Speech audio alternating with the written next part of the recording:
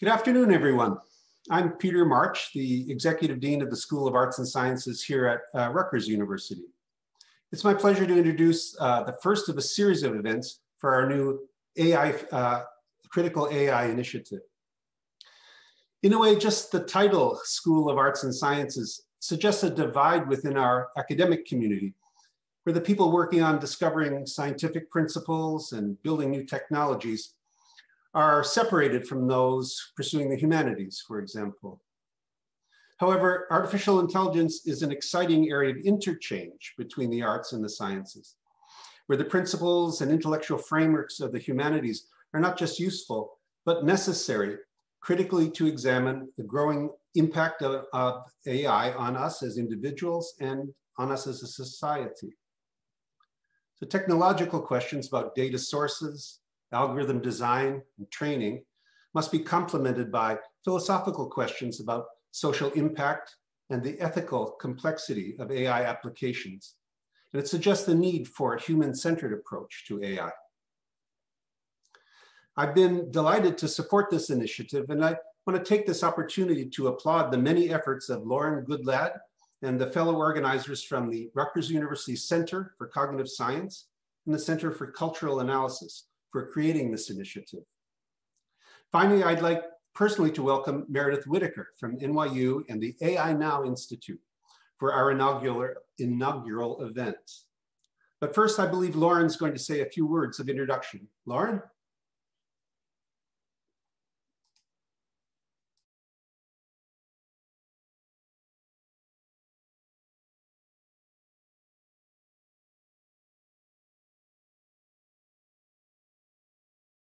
Lauren, you're muted.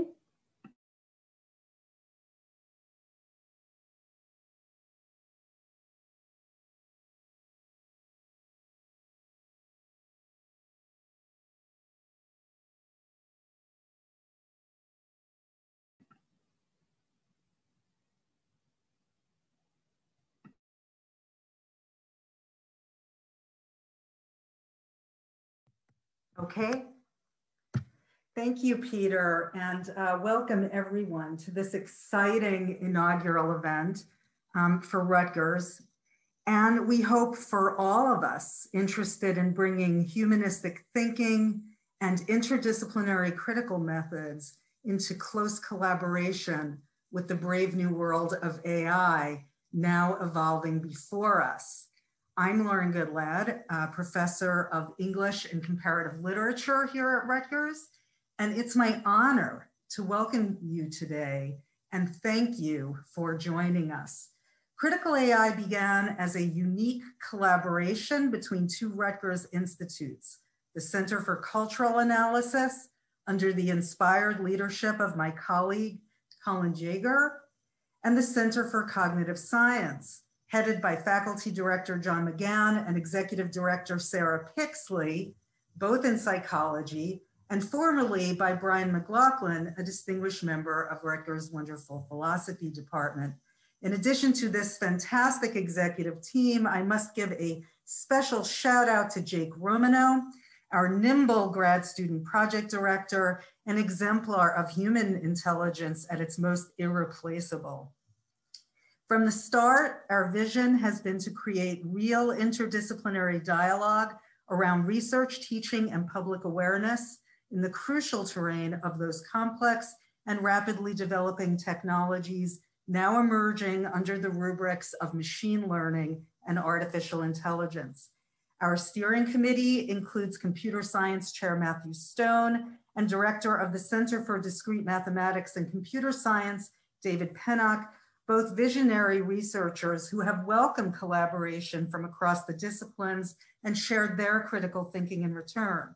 Though I can't thank everyone by name today, I offer gratitude and kudos to every one of our brilliant steering committee and working group participants in the School of Communication and Information, the Law School, the Blaustein School of Public Planning, Mason Gross School of the Arts, and within the School of Arts and Sciences and the departments of Anthropology, Art History, English, History, and Philosophy. On behalf of this team of expert collaborators, it's my pleasure also to welcome all of the speakers in the series who are with us today. Next week at 11 a.m., note the time, we will be hosting the first of our Think Piece panels featuring presentations by an open discussion with a trio of great speakers. And rather than read a lot of names to you, I'm going to invite you to go to our website. If you have trouble finding it, you can follow @CriticalAI on Twitter, or if all else fails, just email lauren.goodlad@rutgers.edu. Though it is my job now to introduce the official introducer, who is also my co-moderator for today, I cannot pass the opportunity to directly thank Meredith Whittaker for her generosity in joining us today. When we wrote to her a few months ago, I hardly dreamed that she would make our wishes come true by agreeing to kick off our embryonic venture. In addition to being a leading computer scientist, she is an inspiring activist and multifaceted public intellectual for our times. I can't think of anyone I am more eager to hear in these critical days. Without further ado, I turn over now to my distinguished colleague from Dymax, David Pennock, the winner of 2 Test of Time awards in 2020 for pioneering papers that have shaped the search experience as we know it. David joined us in January 2020 as Dymax director, leaving Microsoft, where he was principal researcher and founding assistant director of Microsoft Research New York City. A leader in the economics and computation area of AI, he has served as chair of the ACM Special Interest Group on the topic and co-founder and co-editor of the journal ACM Transactions on Economics and Computation. He is also absolutely delightful to work with. So I now turn over to his capable hands the task of introducing our keynote speaker. And thank you again, everyone. Thank you, Lauren, for that kind introduction of me. And I'm thrilled and honored to introduce today's speaker, Meredith Whittaker. As Lauren mentioned, when we were thinking of who could kick off this first keynote for Critical AI, Meredith was absolutely at the top of that list, and we're very grateful to have her here today, and that she said yes. Meredith is the co-founder of the AI Now Institute, based at NYU. It's the central hub for interdisciplinary research on the social implications of artificial intelligence. I was actually a witness to its founding. Meredith's co-founder was my co-worker at Microsoft at the time, so it was cool to see that, at least as a fly on the wall, that AI Now being created. And I went to the first AI Now symposium in 2016, and it really blew me away, both in terms of the quality of ideas and the quality of speakers and the interesting concepts and topics, but also the diversity of people and perspectives that were on display. And it really showed what every conference should be. And we really have no excuse not to do it that way. So if you want to get up to speed on the topic of AI and ethics, look to the reports coming out of AI Now, including the optional pre-reading for today on disability, bias, and AI. These reports are in depth, they're insightful, extremely well written, and produced from diverse panels of experts. Meredith is currently the Minderoo Research Professor at New York University. Prior to that, she worked at Google for over a decade. So she speaks of technology from deep experience. She founded Google's Open Research Group. She co-founded Google's MLab, which is the largest source of open data on internet performance. She also worked on privacy and security at Google. And as Lauren mentioned, she was a leading activist inside Google, pushing them to drop military contracts, pushing to improve worker conditions, pushing to organize labor, and more. And she's also advised the White House, she's advised the FCC, she's advised New York City, the European Parliament, and she has many other honors, and it's our honor today to host her. And so with that, I'll turn it over to Meredith to begin her talk on AI and social control. Thank you, Meredith.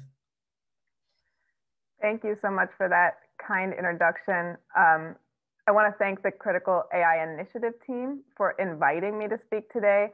I'm really honored to be here, and I look forward to, after the talk, to being in dialogue with you all and staying around for the Q&A. I want to particularly thank Lauren Goodlad, Sarah Pixley, David Pennock, Jacob Romano, and Peter March, and all the others who did the work of coordinating this talk and are doing the labor of moderating Q&A and otherwise creating this space for us all. Before I move forward, a couple of acknowledgements.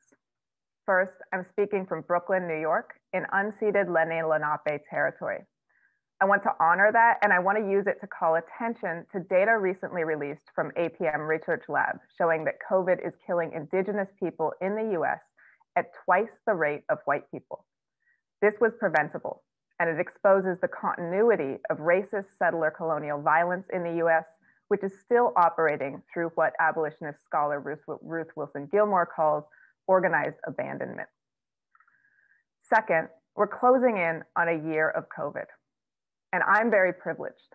I have a job, I have a home, my heat is on, and I don't have overwhelming duties of care that I'm left to manage without support or accommodation. But a lot of people aren't as lucky, and I want to acknowledge that producing knowledge work like this talk in ways that signal business as usual can serve to erase the inequities that the state and institutional mismanagement of COVID have exacerbated. These burdens fall on BIPOC, women, and gender nonconforming scholars and knowledge workers. Indeed, December 2020 US job numbers show that Black and Latinx women lost 100% of the jobs that were lost during that time. This is something we need to actively resist in our institutions and in our own work by rejecting the pressure to get back to business as usual and rejecting the benchmarks and assessments that judge accomplishment and worth by standards that are impossible to meet for so many during this time. So with that, I'll get started. My talk today presents a snapshot of research and analysis that I've engaged on and off for the last 4 years, which thread my interests in the political economy driving AI and the ways that AI functions to enforce normative categories of acceptable and unacceptable, worthy and unworthy. In this, I am especially grateful to scholars from the field of disability studies, with particular thanks to Mara Mills, Sarah Hendren, Cynthia Bennett, Meryl Alper, Joy Rankin, Alex Wong, Faye Ginsberg, Chauncey Fleet, and others whose work theorizes AI and computational technologies at the intersection of disability, asking fundamental questions about the politics and consequences of classification. Now, as a lens on these questions, I'm going to examine the entanglements between neuroscience, human enhancement, and AI, looking at the companies driving these technologies and the often wildly unsubstantiated claims they're making. My hope is that this narrow focus will help highlight AI's profoundly and inescapably normative functions and the power relationships that are guiding its application as a tool for social control. But first, how does AI relate to neuroscience and human enhancement? Well, to begin with, there's a historical link between neuroscience and AI, in which well-funded white men sought the key to consciousness in computational frameworks. The vestiges of this pursuit are still here in the slippery term artificial intelligence and in the persistent, if unevidenced, faith that someday, somehow, AI will become sentient. Indeed, it is this near religious conviction that has propelled some tech oligarchs to pursue human enhancement tech in the hope of yoking humans to sentient AI before it leaves us behind. Second, AI and neuroscience are linked because AI techniques and the infrastructures required for AI comprise the foundation on which modern neuroscience and many other human enhancement technologies increasingly depend. AI provides the set of tools for making sense of massive amounts of neural data. It's used to find correlative patterns in this data and to interpret them. And in doing so, it necessarily produces models of the normal human, from our physical ability to our propensity for illness to our mental state, et cetera. Now, a couple of years ago, I was struck during a conversation with a well-known neuroscientist. We were talking about data collection and measurement, and he mentioned an EEG measurement helmet used for collecting neurodata. Now, the helmet is designed for people with large heads and doesn't work on some smaller headed people, which means that it works better overall for men than for women. Now, since the helmet costs $200,000, his lab only has one. And by relying on this one for data collection, his lab also subtly but meaningfully centers men as the norm, an unsurprising and persistent example of a familiar pattern. Which raises a serious and familiar question. Who gets to decide what's normal? It is impossible not to see the high stakes here, and impossible to ignore the immense damage that oppressive classifications of normalcy have done to those who fall outside. Now, as we stated in our 2019 Disability Bias in AI report, which many of the scholars I listed above contributed to, quote, the concept of normal, as well as the tools and techniques for enforcing normalcy, have historically constructed the disabled body and mind as deviant and problematic. So we need to ask, what standards of normal and ability are produced and enforced by specific AI systems? And what are the costs of being understood as an outlier? How might these systems contribute to enforcing and creating fixed categories that further marginalize those who don't fit or those who do? Now, in grappling with these questions, we must also recognize that AI's normative logic is impossible to escape. As Jutta Treviranus, director of the Inclusive Design Research Center at OCAD University put it, quote, when we process data to guide our decisions using standard data analysis, our decisions will be determined by the middle, which is the norm and represents the majority. In other words, adding more data to an AI system doesn't address the issue. It simply reinforces the normative model at the core of a given system's calculations, meaning that those who fall outside of this norm become increasingly remote outliers. So no amount of additional data can solve this problem. This is particularly important in the context of disability. As we stated in the report, quote, disability encompasses a vast and fluid number of physical and mental health conditions which can come and go throughout a person's lifetime. Simply expanding a data set's parameters to include no categories in an attempt to account for disability won't work to ensure disabled people are represented. Indeed, the way in which disability resists fitting into neat arrangements points to bigger questions about how other identity categories, such as race, sexual orientation, and gender, are mistreated as essential fixed classification in the logics of AI systems and in much of the research examining AI and bias. Now let's turn to the AI of today. As many of you are likely aware, AI isn't new. The research field is over 60 years old. But in the last decade, it's newly everywhere. So a question always worth centering is, why are we hearing so much about it now? Or what changed in tech to make AI newly relevant? In answering this, we hit against the concentrated power of the tech industry and its singular role in narrating the story we tell about these technologies.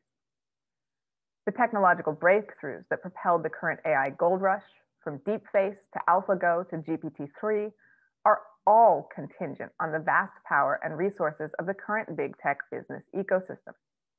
It's no accident that all of these came out of corporate environments linked to big tech companies. They could not exist without it. It's not coincidence that the recent AI boom began around the same time that we saw monopolistic consolidation of the tech industry in the early 2010s. Indeed, the AI techniques they're relying on are in many cases old. But until recently, the infrastructure to commercialize and commodify them didn't exist.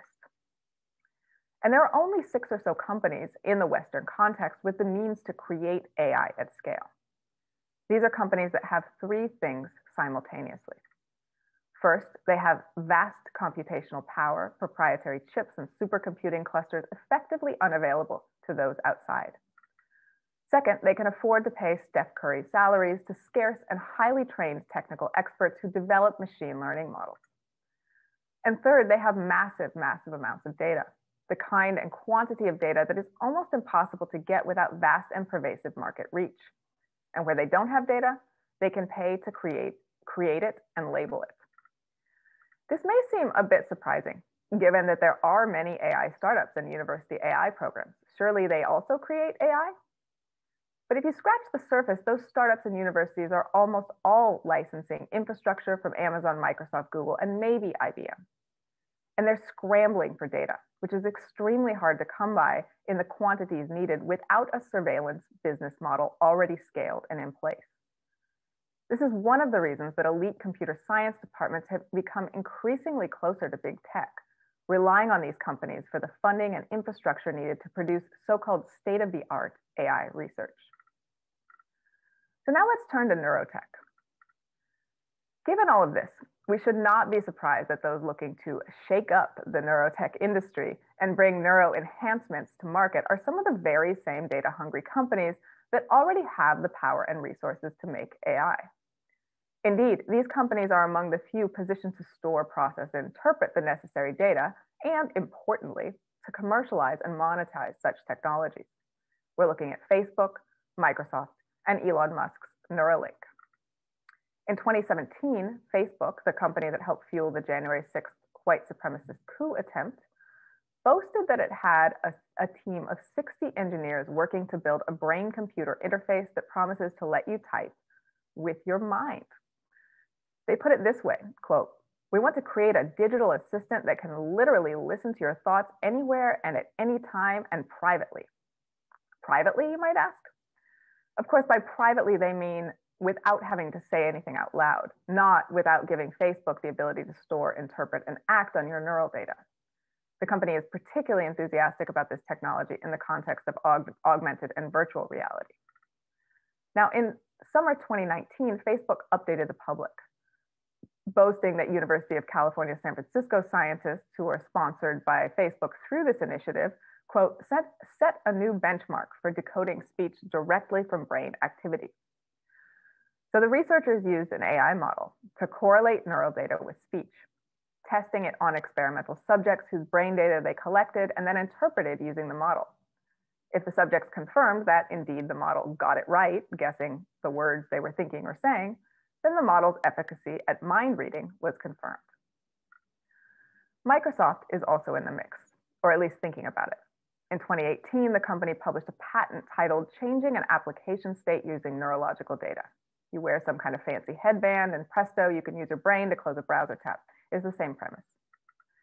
And of course, there's Elon Musk's Neuralink, a company developing brain implants meant to be embedded in the skull, which dangle electrodes directly into the brain. One more step toward his dream of avoiding human, or Elon, obsolescence by connecting humans to computers.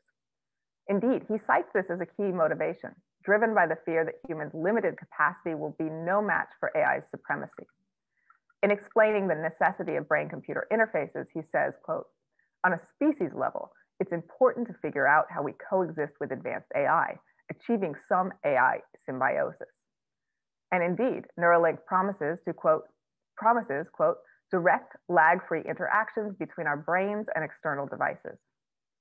Now, Musk, ever the showman, has already implanted some version of this device in a couple of pigs and a monkey. Commenting on Clubhouse recently, quote, "One of the things we're trying to figure out is whether we can have the monkeys playing mind pong with each other. That would be pretty cool." But it goes beyond that. In a promotional video posted December 2020, Musk claimed that Neuralink will solve a host of what he calls problems. Quote, "The reality is that almost everyone, over time, will develop brain and spine problems." In the background of the video, we see an image with the words memory loss, hearing loss, blindness, paralysis, depression, anxiety, addiction, insomnia, brain damage. He continues, boasting that, quote, "An implantable device can actually solve these problems." Here, Musk presents a vision of humanity in which disabled people are erased, fixed by being turned into a normative version of a non-disabled person. This is, quite literally, everything about us without us. And as disability activist and scholar Ellie Clare points out, in relation to deafness in this case, quote, "Many deaf people claim themselves not as disabled, but as a linguistic minority. They locate the trouble they experience not in their inability to hear, but in the non-deaf world's unwillingness to learn and use sign language. In other words, the deaf community doesn't universally welcome technologies that, quote, bring with them the non-deaf world's hope of eradicating both deafness as a medical condition and being deaf as an identity. Not everyone wants to be Elon's version of normal. Now, while the hype produced by these companies and their spokesman is not grounded in scientific evidence and often borders on the absurd, a close reading of it exposes a troubling worldview that paints humans as the problem and corporate tech as the solution. Neuralink President Max Hodak builds on Musk's AI-human symbiosis fantasy, positioning Neuralink as the one weird trick that would transform people into some superhuman species. In a recent Twitter poll, he asked, in relation to Neuralink's potential capabilities, quote, "What do you think would have the largest impact on you? 1, eidetic or photographic memory. 2, ideal attentional control. 3, ideal emotional control. Or 4, control over the rate of time." Here we see a familiar framing gone one step further.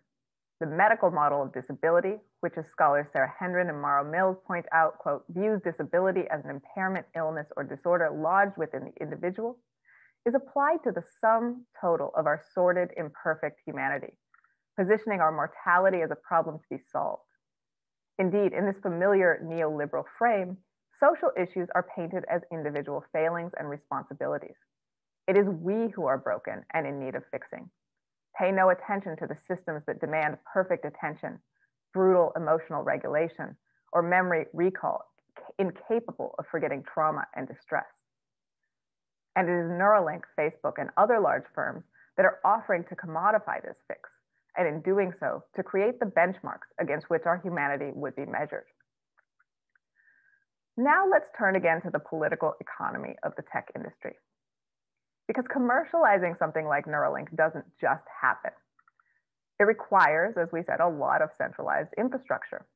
And indeed, if you dig a bit deeper, you'll see that the Neuralink job ads are looking for infrastructure folks, able to build a, quote, end-to-end development, storage, and compute pipeline able to scale to petabytes of data and hundreds of developers across multiple clouds.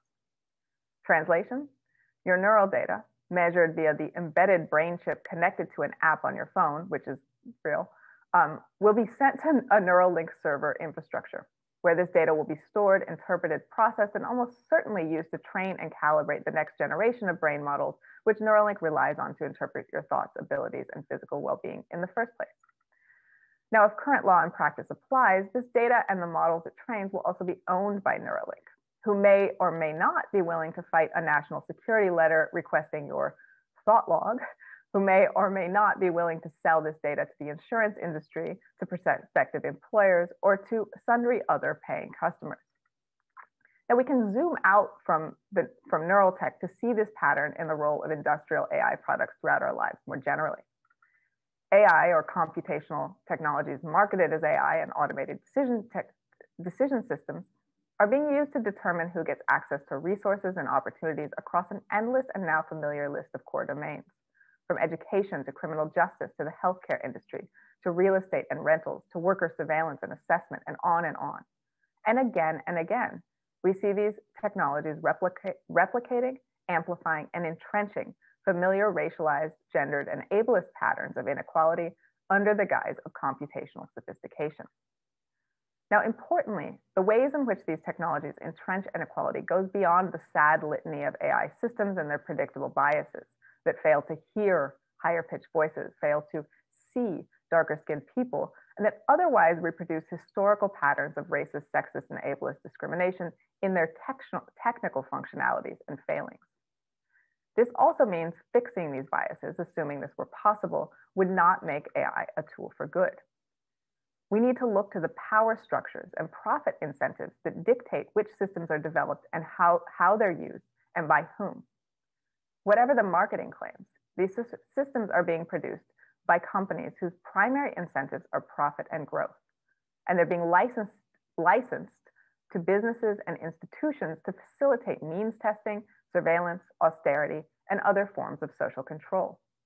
In other words, the users of these systems are not the people profiled and assessed by them, nor are the objective functions of these systems that are baked in calibrated to serve these subject populations' needs. So we need to situate Neuralink and its ilk within this landscape, and to seriously consider the risk of a future in which a handful of private companies have a claim, whether real or not, to a map of our lives, to ourselves, and of how we respond and feel at any given moment, where these companies, driven by capitalist incentives, could be positioned to interpret our thoughts, psyches, and bodies with more authority than us. We have only to go back to the 1960s to look at the political abuse of psychiatry when, as Jonathan Metzl has documented, changes to the Diagnostic and Statistical Manual of Mental Disorders, or DSM, led to the increased diagnosis of Black civil rights leaders as schizophrenic, based largely on pathologizing activism. Or to a time before 1973, when the DSM included homosexuality, quote, among its listed mental disorders. Or before late 2012, when it included being trans. Now, I want to be extremely clear. I do not see any evidence that such brain reading technologies are really possible or that such claims would be valid.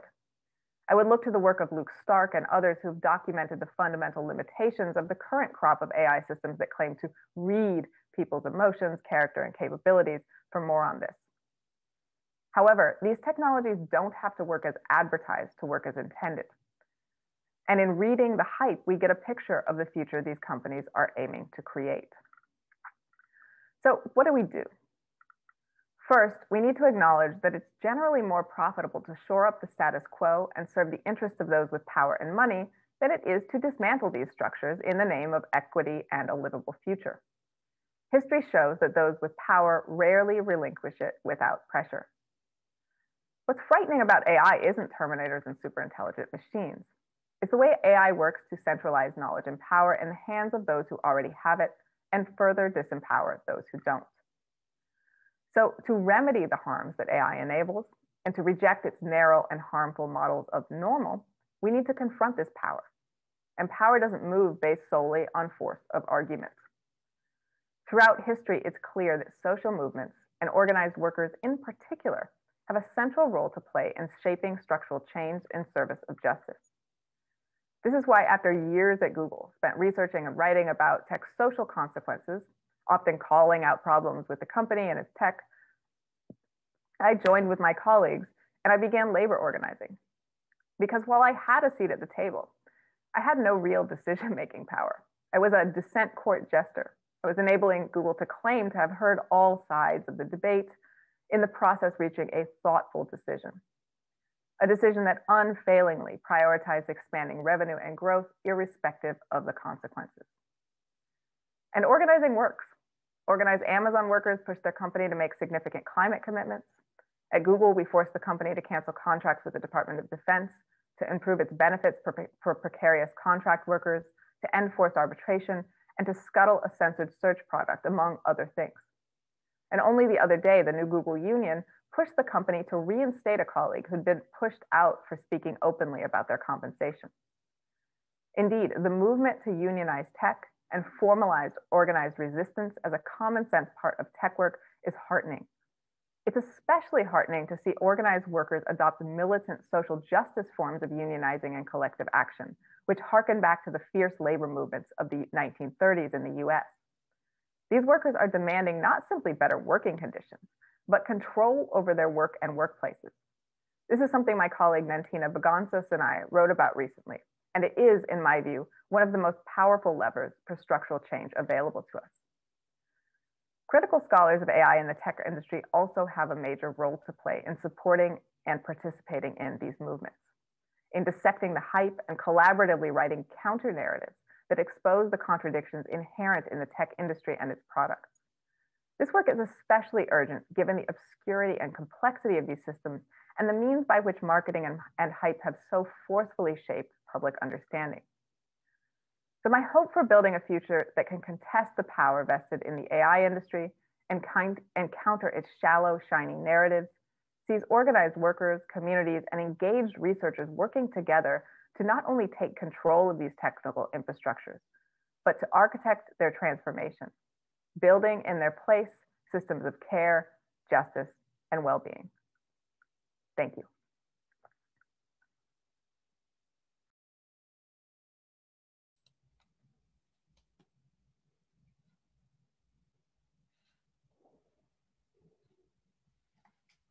Thank you so much, Meredith. Thank you. So now Lauren and I will co-moderate a discussion. Lauren, do you want to give instructions? I believe Sure. anyone can enter into the Q&A, correct? Yes. If you look at the disabled chat function, you'll see the instructions are written there. We ask you to please use the Q&A function, not the hand raise, not chat, for your questions. You won't see your question until it's answered. And then David and I will take turns and we will read your question. Once your question has been answered, you will be able to see it. And so we ask you that you please be patient with us. I believe there is a question now. And if not, I can certainly open up the questioning. So why don't I do that? Meredith, thank you for that wonderful talk. I'm really struck by the way that there almost seems to be a dovetailing between outlandish claims about what AI either can do or will soon be doing, and the more mundane but scary in a different way question of just fueling the surveillance economy, concentrating more power in the hands of a few people. And it almost seems to me as though it's impossible that these folks actually had a strategy. Let's pretend we're building mind reading and robot takeover, but what we'll actually do is increase our stock portfolio by doing some fairly, data collecting mundane activities that are extremely lucrative for us. And so I'm wondering if you have anything to say, if you agree with me that there is a kind of an almost like accidental nature to the way these things work synergistically. If you have anything to say about the culture that, sort of foments this idea that certain types of scientists are going to revolutionize everything in a way reminiscent of the books they read when they were teenagers. Yeah, I mean, I think I like your framing of this question, and I certainly don't want to paint a picture of a sort of 12-layer chess conspiracy theory here. But I think, to understand these, these formations, part of what we need to do is look at, like, what are the unspoken rules that go unquestioned, right? Like what gets funding and what doesn't, right? What, like you can't perturb the sort of, revenue goals of a company. That's off the table. But within this small, narrow window you're given, you can sort of shuffle things around and do what you can. So I think we need to look, there's sort of an objective function that is set within these companies that incentivize, technologies that meet those demands. And, within that, we make one claim or another. On the sort of sci-fi fantasy, I can't speak to like, all of that history, but I can say that I think one of the ways in which we've been kind of, I think, late to a kind of meaningful critical pushback on tech is this sort of lone male genius myth, right? That dematerialized tech. It conflated the idea that sort of, kind of profits for the tech companies or products produced by these companies were synonymous with scientific progress. And that, what was happening was there was just sort of like great men with ideas in garages, and those ideas sort of, spread in some dematerialized fashion to, create the internet or what have you. And it really, that narrative that sort of centering these hero stories, I think erased sort of the, the tremendous amount of labor, often very precarious labor that is required to create these systems, and the sort of material concentration of powers that were happening below the systems, right? They're like data centers, right? There are, infrastructures that are required to collect that data. There's a lot of, extremely expensive and complex, infrastructure that was sort of built up under the guise of that myth. So I think, again, like I don't think you need a conspiracy to see like there are certain incentives that are sort of driving things in certain directions, and that those narratives played kind of a key role. It's almost a distraction from how the political economy of tech was actually working below the surface. Yes, thank you. David? Great. Yeah, we're actually getting a lot of questions. We have 23 questions. But I just want to ask one question of my own, and then we'll start picking from these questions. I thought it was really interesting that you said, in some way it's the centralization that's the problem. It's not necessarily the technology that's the problem, but this centralized power and control of technology. And it's kind of ironic that, when the internet was founded, it was this idea of like very decentralized, anyone can get on, anyone can publish. We thought, this would be wonderful for disrupting dictatorships, et cetera. And now it seems like it has not come around that way. But there are other things, like, do you see any solutions? Like Tim Berners-Lee has this concept of, you hold on to your own data and you sell it if you want to, or blockchain, I guess, is a truly, truly distributed technology that I don't know how that could be centralized. So do you see any solution to this, the way things have evolved? Yeah, I mean, I don't see one solution, right? And one of the things, we have to keep in mind is like even back in the olden days of the sort of like, the internet as a DARPA project, and then the NSF net as sort of an accessible research infrastructure, there were still people who couldn't access that, right? There were still barriers to entry. There was still costs involved. So I think, if you look at, blockchain is decentralized, but the carbon footprint of sort of Bitcoin is extremely high, right? And you see it already, you have the Winklevoss twins and others who, because they have the capital, have already sort of cornered the market in a certain way due to their access to computational infrastructure. So I think, like, again, I'm kind of a base materialist on this. I think we could decentralize this in certain ways, but that would, we're talking about a radical change in the way the tech industry works and the incentives governing it. And I think, beyond that, which would mean, perturbing the sort of technocratic capitalism as it works today in some pretty serious ways, I think we also have to look at the logics of these systems. Like, there's still the question of, even if they're decentralized and everyone can build their own AI, like, what data are they building it on? Whose gaze does that data represent? And who is the sort of subject of that gaze? Who gets to use it and who is it used on?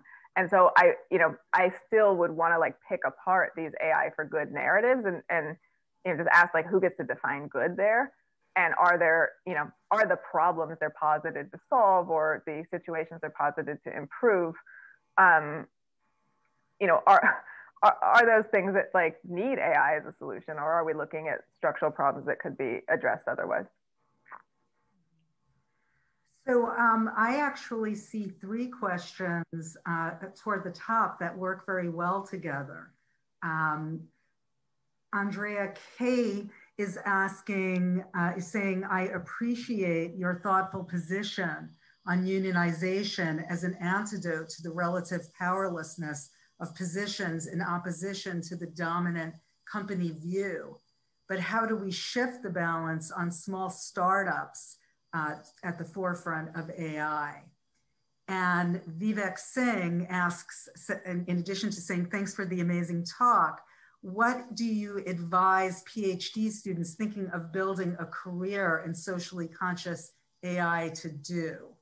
And if you can possibly triangulate that with Rachel Saunders' question of where data feminism fits in with your vision, you would be answering three questions at once. If not, I'll repeat any of them.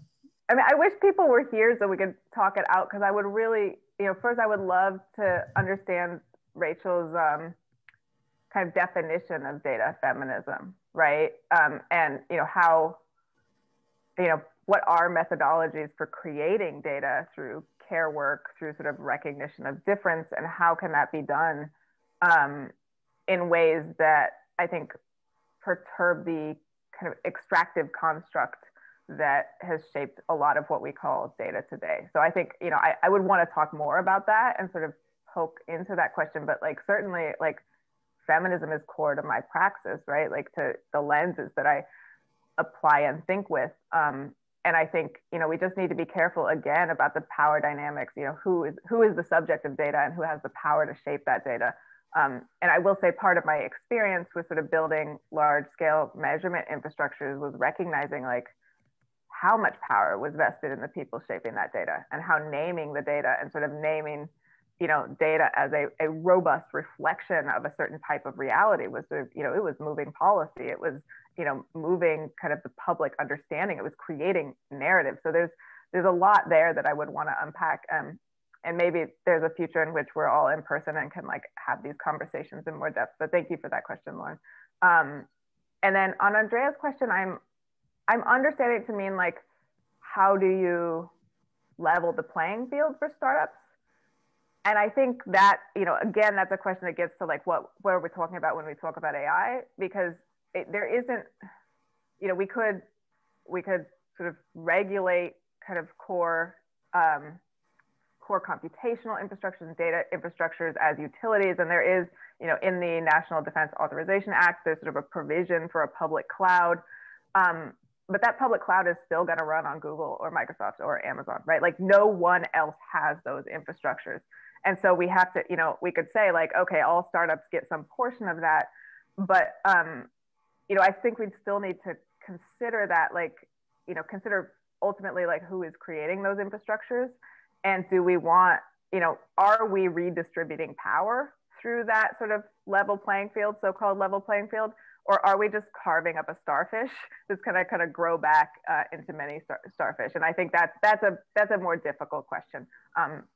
But I hope that answers what you meant. And then on what should PhD students, you know, you know, do to build a career in socially conscious AI? I mean, pay attention to this stuff. Like, you know, talk to folks who come from different disciplines, especially if what you're doing is developing AI for, you know, a specific domain, say medicine or education. Like, be in touch with the teachers unions, right? Be in touch with the nurses unions, like understand like the ground truth and where the hype and the claims and the sort of benevolent intentions that are often used, you know, to, you know, kind of get the NSF grant break down on the ground, right? And I think that's, you know, that's the practice there. And to, you know, be willing to organize and call those out when you do have privilege and safety in these positions. You know, it's, I want to, you know, not everyone has that. So that's going to be an individual choice.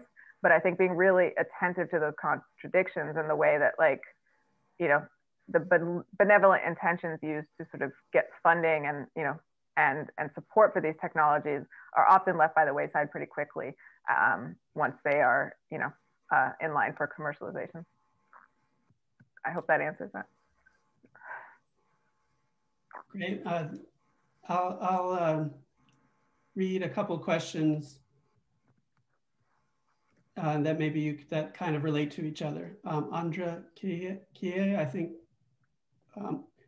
she said, do you believe that developing independent ethical review boards are a valid and actionable course of action? So like, well, Facebook has their review board for content moderation that they're now evaluating whether to bring Trump back. Is this one route? I think another person asked about regulation.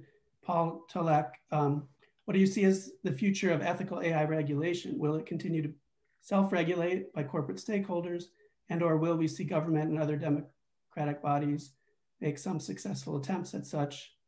What will it look like? And I think, you know, tech has done a lot of amazing and great things, you know, without, you know, so like, how can we take away some of the bad things, but you know, in a way where we can still have innovations? Yeah, I mean, I think regulation is absolutely necessary, but I think it's, you know, again, I would like contest the notion that Facebook is like that good, right? Like I want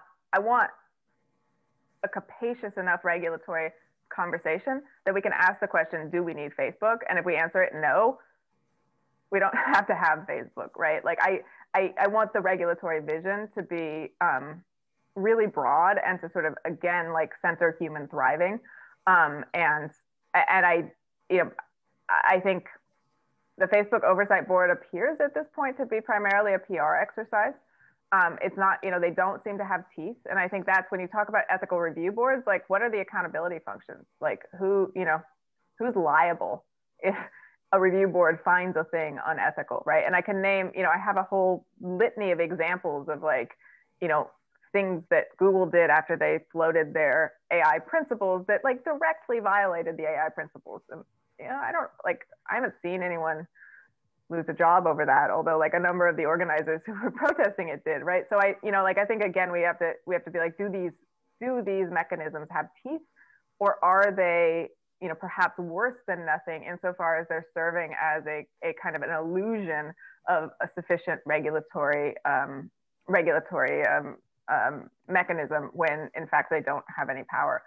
And I think on the regulation front, again, yes, we have some of the antitrust proposals that we're seeing are really heartening. I think again, I'm more interested in those that redistribute power to workers and communities than those that simply divide up companies, based on their sort of market domains.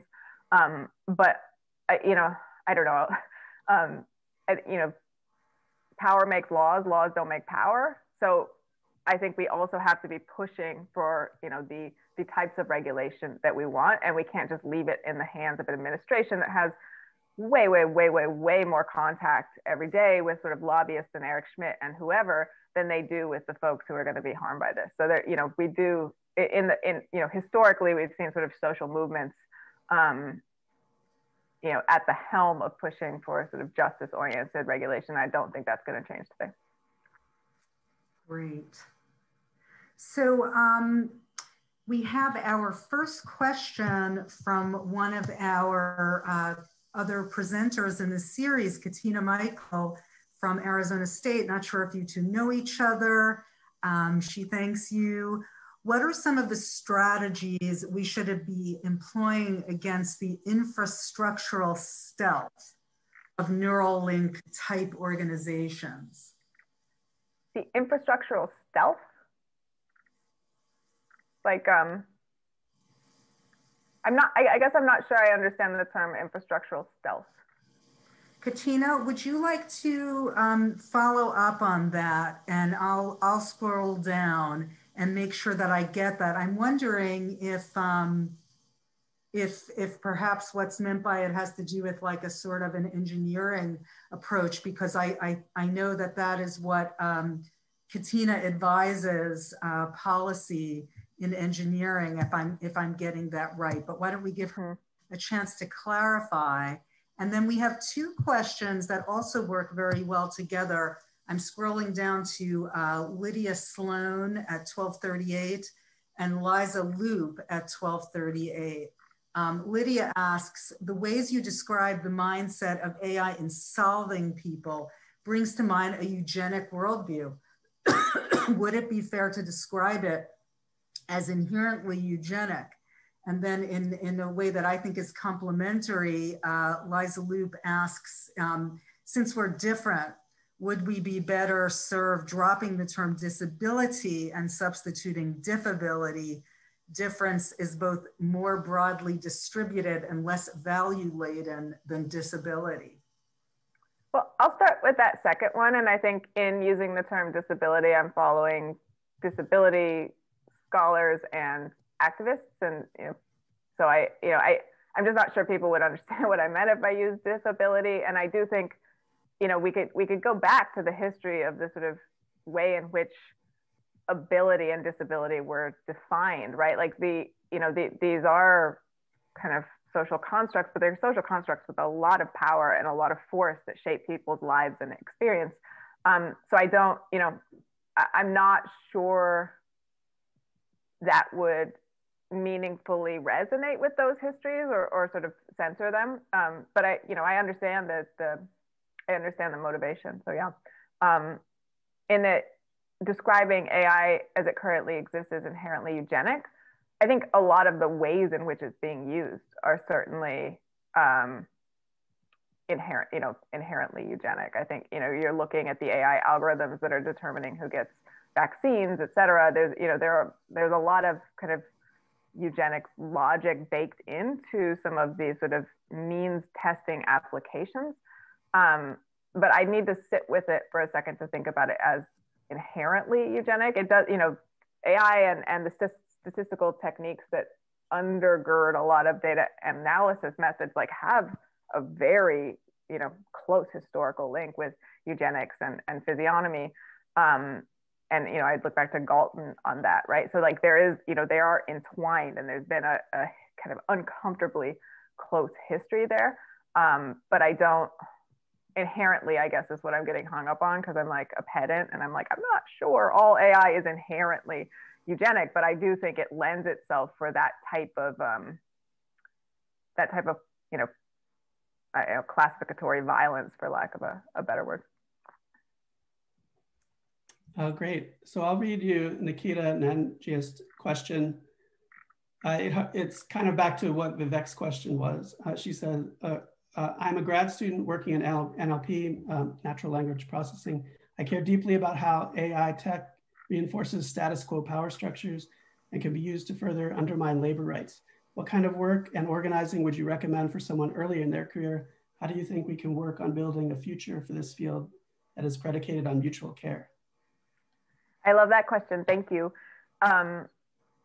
Well, I think one thing that people, just even the like rare knowledge you have as somebody who understands and has studied NLP, I think there is just a role for demystifying, right?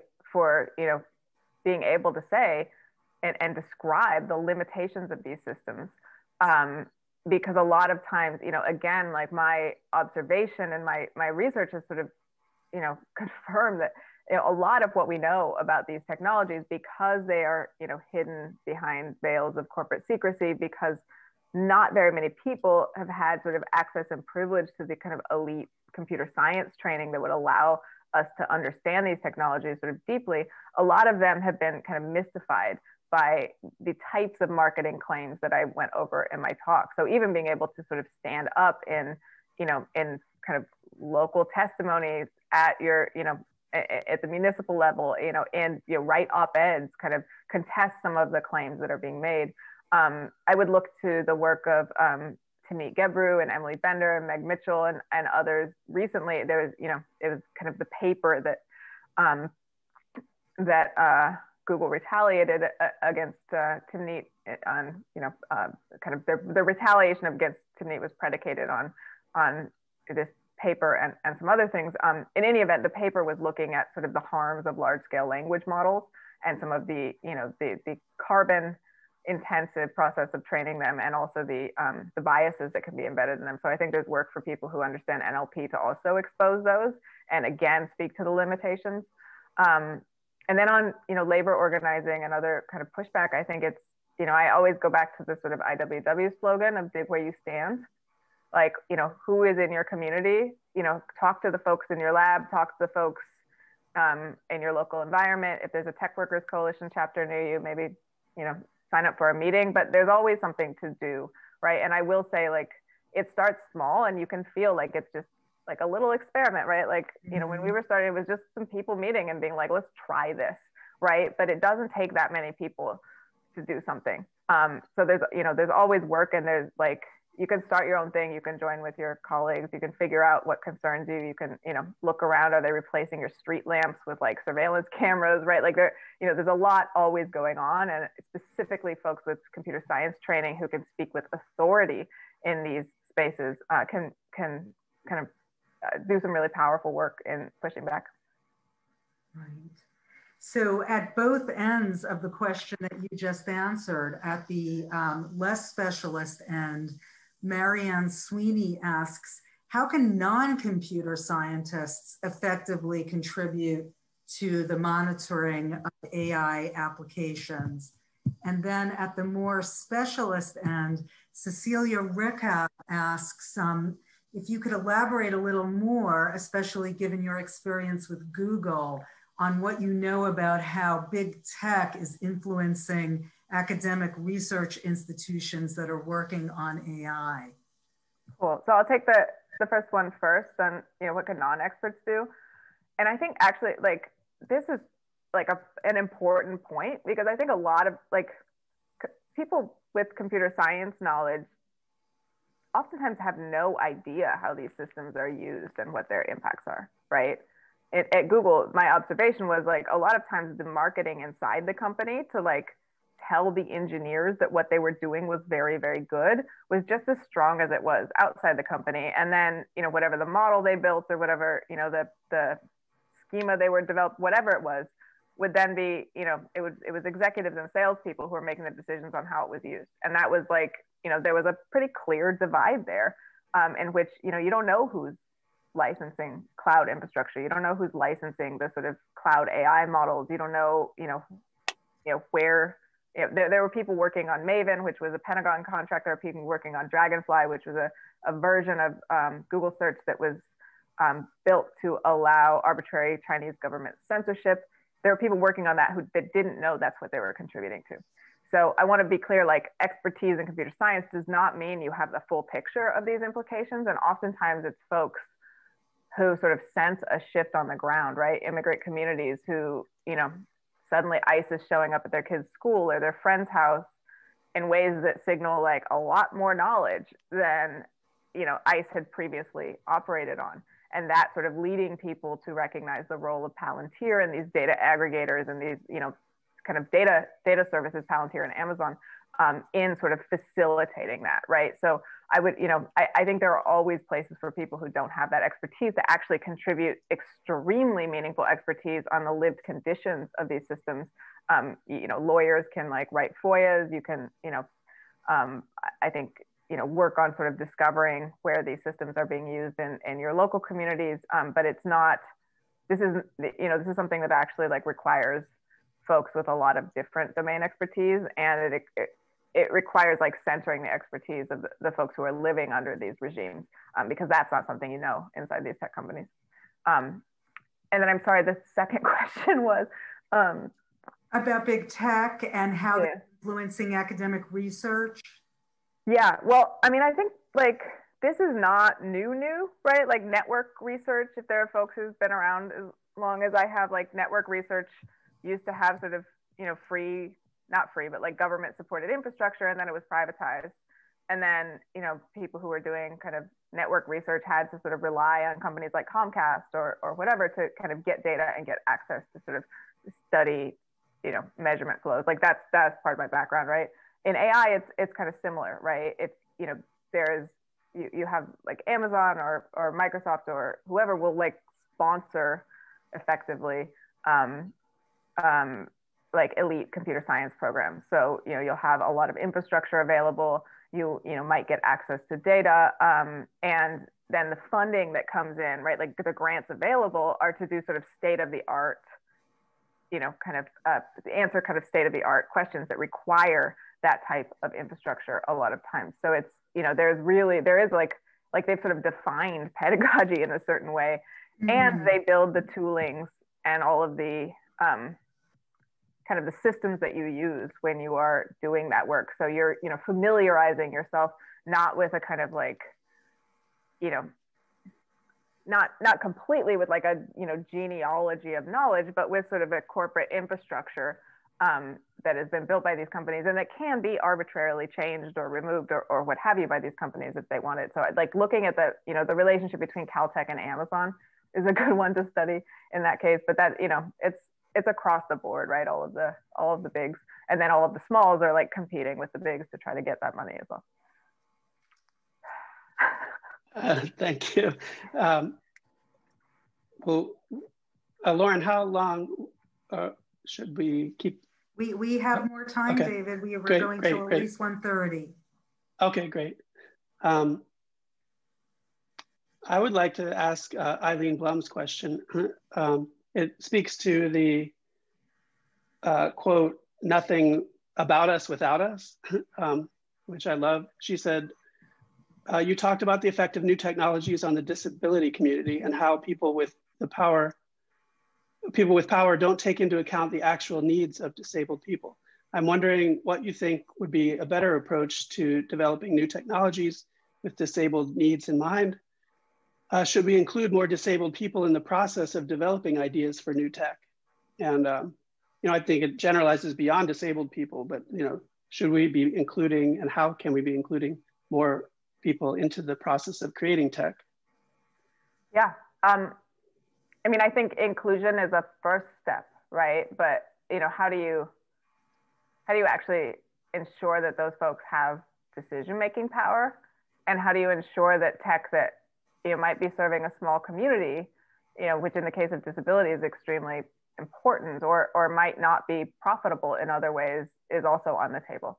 So I think it's, participatory design can often be kind of a smokescreen that, it doesn't actually allow people to sort of have the power to like meaningfully shape or reshape technologies. But I think, we certainly need, if you're building these technologies, you need to have folks involved with power in shaping how they work.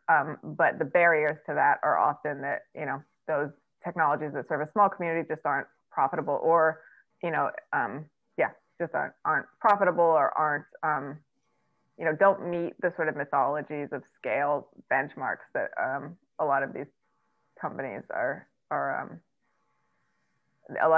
calibrate to. Thank you. So, a pair of questions from our own internal working group. Anand Swarte from Computer Science at 1249 asks, some of the points you raised earlier are problems with the use of statistics in general, eugenics and the early history of stats. AI is more than just weaponized statistics though. How much of the dangers are the choice of what to satisfy, what functionalities to prioritize, versus the choice to gather those stats in the first place, choosing what, how to measure? I'll stop with that one just because that question was really a two-parter. Yeah, that's a great question. And I don't know that I can like stack rank, like, it's this percent of the danger. Is that like, it's all, I think you have to think about it holistically. And but I think that, asking those questions, and I love that this frames sort of like data collection, not as sort of a, kind of like a natural off gas that we just collect to get a clear representation of reality, but like, clear choices in terms of measurement methodologies, in terms of like where we put our gaze, in terms of how we, think about that, data meaning or not meaning, and that it's, it's often a fabrication or a construction or something that isn't actually sort of commensurate with what we think we're measuring. And so being extremely attentive to those histories, like who funded the data collection, what was it originally intended to do? How has the terrain within which that data was collected shifted since it was collected? Like all of those questions are sort of, I think really, deep and meaningful, and like need to be answered before we can sort of do anything, with statistics or AI or what have you with that data that will, affect human life. I think, it's notable that almost no data set I've encountered has any of that information encoded in it, right? Like it's just like stuff scraped from Flickr with no labels, right? Like, or what have you. And I think, in machine learning in particular, that you then have the second layer of like, what is the labeling process on this data, which is, that's irreducible. The data has to be labeled to sort of give it that meaning. And that's often done by extremely precarious workers in kind of contexts outside of the context where the AI will be used. It's kind of like this is a like, epistemic dungeon where meaning gets made. And I would look to the work of Lily Irani, who's done a lot of work with Mechanical Turk workers, and who is actually like organized with Mechanical Turk workers on some of the implications here. But I hope that kind of addresses your question. But I think it's really good, and it's something to like, I guess, just keep asking those questions all the time when you're engaging in this work. And then from Fred Roberts, who is actually the founder of DIMAX, David's precursor, asking, interest in understanding what we are thinking is not new. The field of sentiment analysis was developed to use text analysis to accomplish this.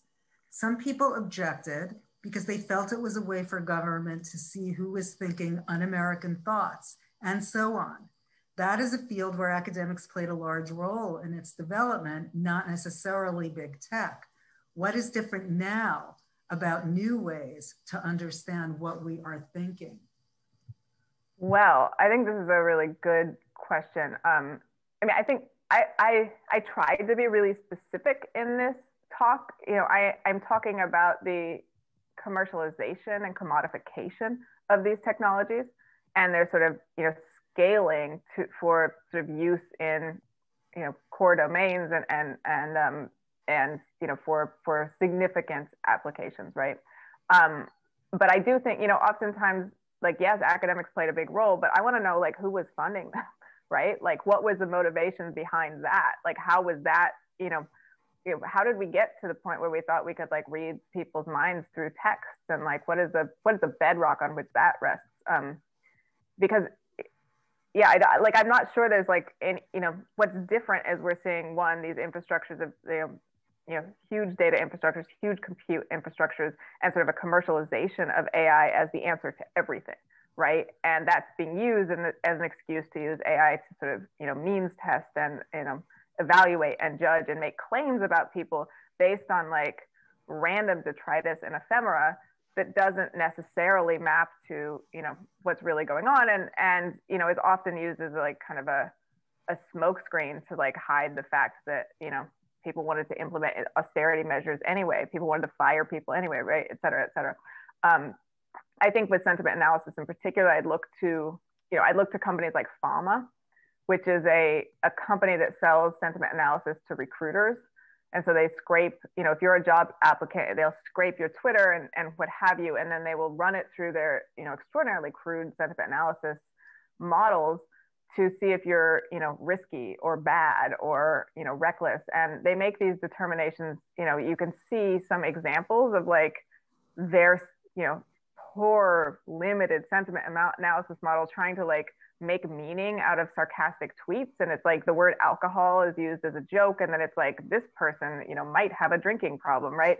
So it's like, you know, sentiment analysis is never going to capture the context and the richness and the variegated argots of language, right? And so, you know, again, I think you have to, like, look back, like, who's training a sentiment analysis to think, like, alcohol means a problem, right? Or training a sentiment analysis to think, like, you know, using swear words in one context where that might be, you know, entirely socially, you know, supported would sort of make you kind of, you know, a reckless or dangerous person. So, like, again, there's, like, that, you know, the epistemic dungeon in this as well, that I think, you know, I find sentiment analysis to be, like, it's, like, rough at best.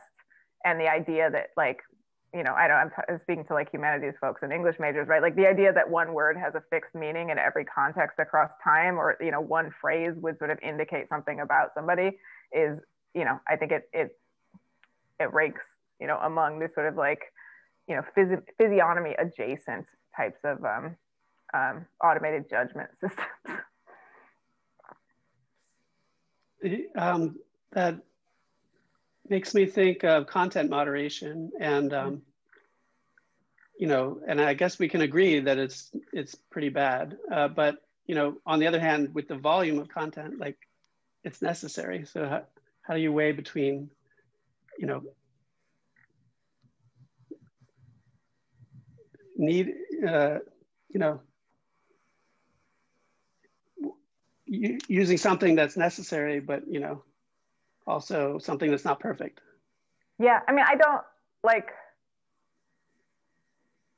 you have systems that, like, flag content one way or another. They are deeply imperfect. Again, you know, open up, like, how are those systems weighted, right? Like, it's, I think there are still real issues with those systems, but I also want to, you know, I want to bring to mind Sarah Roberts' work on content moderation that shows pretty clearly that most content moderation is done, again, by, like, precarious humans in, you know, like kind of cleaning up the mess of these platforms, and that it's, you know, not really fully automated in any meaningful sense. And, you know, we remember when was it? It was like right after COVID when Facebook tried to automate content moderation, and it was just haywire. It like clearly did not work. So beyond all of these other issues that sort of, I'm bringing up, I think like it doesn't work, right? It doesn't work like, meaning and nuance and like what's a joke and what's not a joke. Like those require kind of culturally specific anchors that can't be automated and that are like wildly variegated among different populations and, change day to day as like new memes crop up. It's just like, I don't see a world in which that's possible, although it's like a really soothing refrain for Zuckerberg to like repeat in Congress. And, since everyone gets like kind of neutralized when you bring up tech because they feel like they don't understand it or like, they don't want to appear stupid. People are like, oh, okay, I guess AI can probably solve that. But like, I think we have evidence that it certainly can't do it alone. And it's certainly extraordinarily limited right now. And then we have to ask, like, is it, worth the, trauma and precarity of having like humans have to review that content in, often pretty bad working conditions. And again, look at Sarah Roberts' work on this for more. This is a nice pivot to Paul Tulloch's question on the matter of what doesn't work. Do you think the quest to monetize large language models like GPT-3 will be successful in the near term, or will the bias within the data and algorithms result in substantive harm to racialized and gendered groups in which will prevent such wider usage of these new LLM products and services? And I would add that just this morning, as part of my homework, I was reading an article saying that people were now working on how to automate the way of getting the bias out of large language models. So, I mean, this is like, I would point to the work of Emily, Timnit, Meg, other folks who have sort of deep knowledge here. I don't have a crystal ball, but I will say one of the things that is really hard with the, especially these proprietary technologies is like measuring direct harm, right? Because like if you're, if you're licensing GPT-3, you may be embedding it in a back-end system that's being used to, used in ways that those who would be harmed with it don't have visibility into, right? And there's no requirement to make that transparent or legible or to, even assess that harm. And sometimes companies actually have a counter incentive not to assess that harm because plausible deniability is a liability protection, right? So we would need to understand like, where is that being used and how do we then assess the harm and how do we then use that visibility into the harm to sort of, push against the further encroachment of bias systems. But like all of those seem like dependencies that I don't have answers to. And I would point to the work of folks who spend a bit more time with those models. Okay, great. I'd like to ask on behalf of Jennifer Vilches her question. She said, thank you for your wonderful talk, Meredith. What are your thoughts on the Charter of Fundamental Rights of the European Union that includes activities involving AI? This charter is an attempt to have articles of ethical AI in the EU. It is meant for the bodies and institutions of the Union as well as national authorities when they implement EU law. And I guess I'll add like GDPR, right to be forgotten, things that are coming out of Europe. How do you see these things in the picture? Yeah, I mean, I think that's part of the opportunity that this globally scaled tech provides is that, regulation in one locale can have significant impacts globally.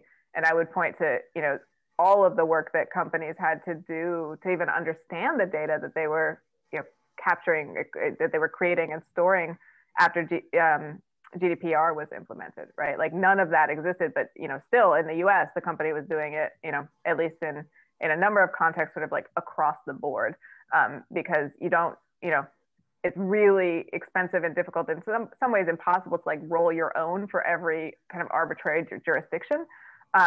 So that's a huge opportunity. I would also point to the Illinois law, the Biometric Information Privacy Act in Illinois, which, you know, it's one law in one state that, you know, basically has really high penalties and a private right of action for, you know, using biometric data of Illinois residents without consent. And there's more to it, but like it's a law that tech companies are afraid of. And even though it's only Illinois, sort of like sorting out whether a face print you scrape from Facebook or Flickr is of somebody in Illinois or not isn't really possible. So this was one of the laws that for a long time was sort of kind of stopping tech companies from releasing some of the more invasive forms of facial recognition. And I know, like, I remember hearing that conversation at Google when they were sort of considering, it's like, well, do we want to invite that kind of lawsuit? So I think, you know, I think some of the regulations coming out of Europe are really heartening and could have a big impact overall.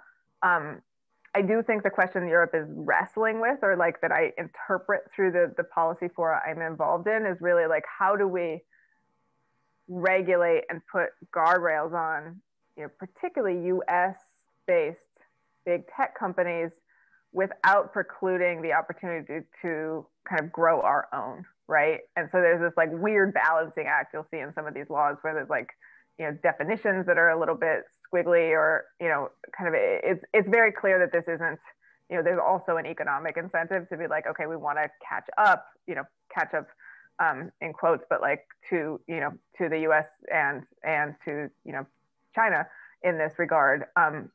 So we're sort of balancing those two incentives. And I would look to the work of Amba Kok, who is AI Now's director of global policy, who's done some really good work, most recently editing a compendium of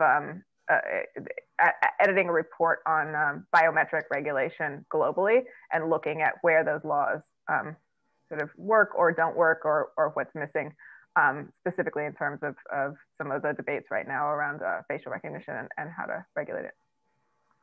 Great. Wonderful segue to John McGann's question. John is the faculty director of RUX. Your presentation focused on the role of large technology companies, but I would be interested to get your thoughts on the increasing use of AI by various levels of government for both benign and questionable uses. Yeah, well, I think I would point to the work here of Rashida Richardson, who's done a huge amount of work on automated decision systems, which are sometimes, you know, AI, and again, AI is a floppy marketing term that is often used to describe many, many things. But, you know, sometimes they're AI and sometimes it's sort of, you know, a spreadsheet with a bunch of formulas kind of calculating Medicaid benefits, right? So there's a kind of, you know, there's a number of different ways in which government is using automated decision systems. And I think, you know, I think some of the work that has been done to try to sort of make these more transparent is really, you know, has been good.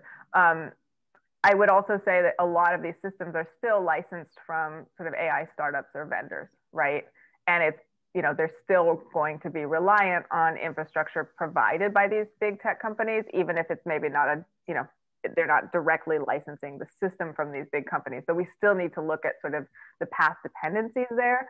And, you know, particularly when we're asking questions about transparency, like, can we open up the code, right? Can we, you know, can we work on procurement standards that will require sort of, you know, accounting for data, accounting for sort of algorithmic functionality, you know, the ability to audit these systems in a holistic way, or are we going to be blocked by, you know, by a vendor who is ultimately licensing an Amazon model, and Amazon's not actually going to sort of open that up. So we still, I think, need to be attentive to the way in which the, you know, a lot of these systems are dependent on the same big players, because those are the infrastructure monopolies in the country. And I think it's right to be concerned about these, especially when you're looking at like the, you know, I was just, you know, thinking about the unemployment benefits scandal in Michigan, where you know, they replaced human auditors who were looking for unemployment benefits fraud with an automated system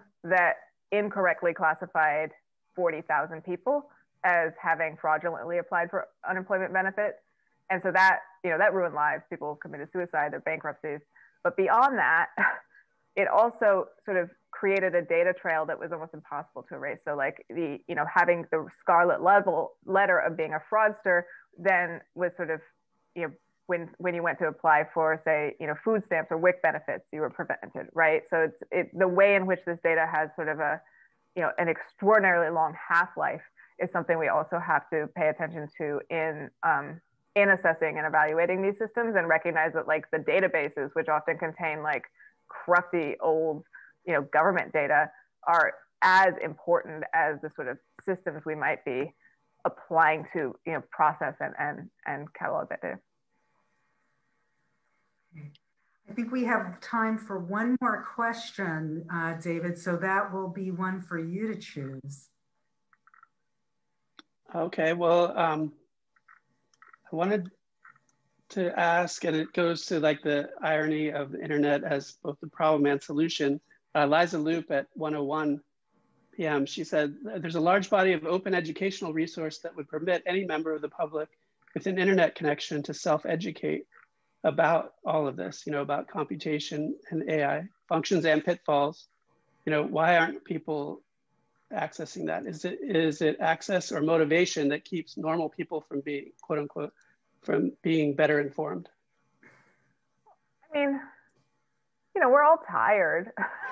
Like there's only so much people can do with like the jobs and the duties of care they have. So I think, there's a lot you can learn on the internet, but you can't learn what goes on inside these companies, right? Like even working inside Google, I didn't have access to the cloud contracts to know that Google was, partnering with the Pentagon, right? Like that was basically a whistleblower inside the company who told me and told some other folks about that, who then, did some work to whistleblow outside of the company so the public would know, right? But there's a lot that we don't know because trade secrecy on the one hand, classification on the other, and the way that, what we do have access to is often marketing claims.